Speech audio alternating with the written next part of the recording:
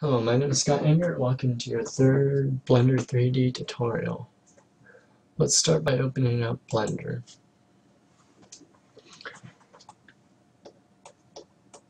In this tutorial, I'm going to show you how to add different meshes and how to save the file in Blender. So, first of all, let's delete what we have here, this cube.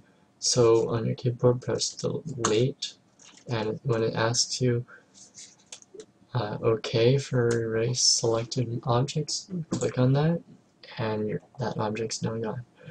Now, to add a new object or mesh, whatever you want to call it, you go up here and you click Add Mesh, and then you choose any of these. For right now, we'll just use UV Sphere, and we'll just leave it at the default, and press OK. And now, as you can see, we have a ball-shaped object. So now, there's another way to do this, so let's just delete what we have now, and press the spacebar, and as you can see, it pops up right there on the screen, the Add button, and you can go over to Mesh, and we'll just do Cylinder now, and we'll leave everything default. And as you can see, the cylinder is right there. Now, how to save the files.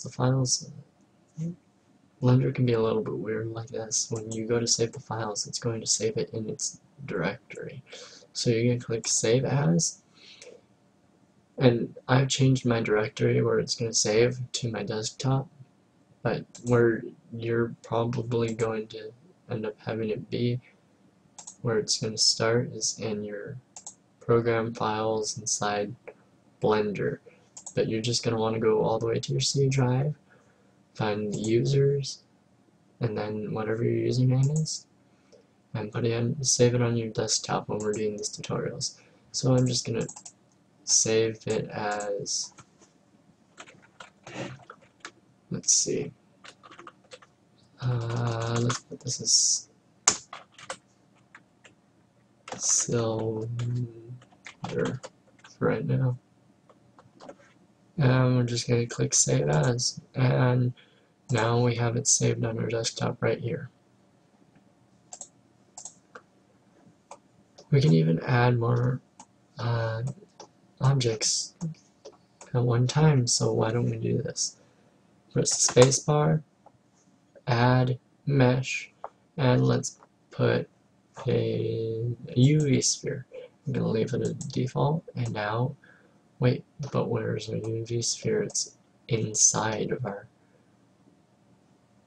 little cylinder. So we find the arrow and we drag it up, and now we can see it. That will be all I'll be teaching you in this tutorial. Thank you for watching. Please subscribe and leave comments on how I'm doing, and even like. Thank you for watching. I'll see you next time. Bye.